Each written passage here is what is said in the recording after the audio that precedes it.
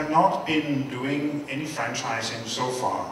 When I started about 10 years ago, it was one avenue I was considering, but found it to be almost impossible to control the quality of the output of the operation of the spas in a franchise model.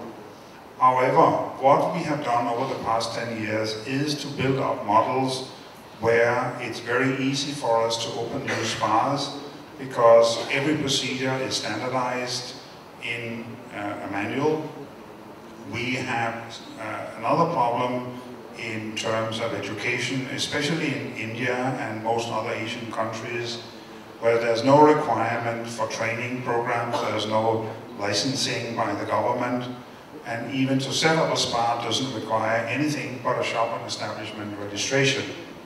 So it has been 10 years of setting up systems so that today I'm confident that we are able to give a franchisee a good opportunity to open a business. At the same time, we also see that the consumers are getting more and more critical about using spas. People ask questions about quality, about cleanliness, about training, knowledge, the products that you're using in the spa.